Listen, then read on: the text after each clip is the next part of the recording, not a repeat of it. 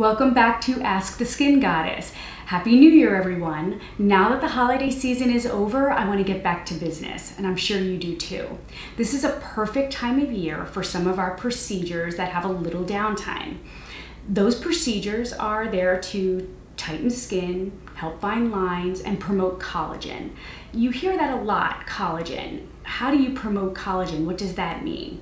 So we have different procedures that have a little downtime and a little bit more. So the ones that are maybe red for 3 or 4 days, you're going to produce more collagen.